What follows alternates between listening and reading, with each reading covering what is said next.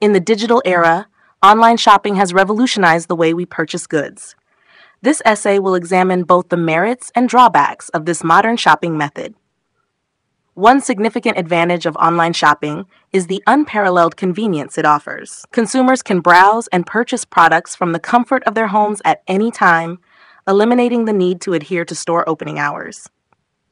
Additionally, online marketplaces provide access to a vast array of products that may not be available locally, hence broadening consumer choices. For instance, niche items that are typically hard to find in conventional stores can be easily sourced online, often at competitive prices due to lower overhead costs for sellers.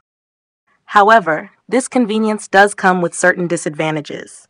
A primary concern is the lack of physical interaction with the product before purchase, which can lead to dissatisfaction if the item does not meet expectations upon delivery. This is particularly problematic for clothing and footwear, where fit and comfort are essential. Furthermore, online shopping contributes to increased packaging waste and carbon emissions from delivery logistics, exacerbating environmental issues. An example of this is the rise in fast fashion returns, which result in higher rates of disposal and pollution.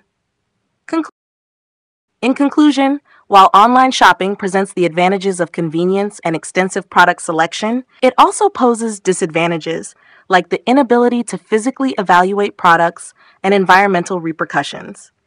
As society becomes increasingly reliant on digital services, it is crucial for consumers to weigh these factors and for online retailers to innovate in reducing their ecological footprint.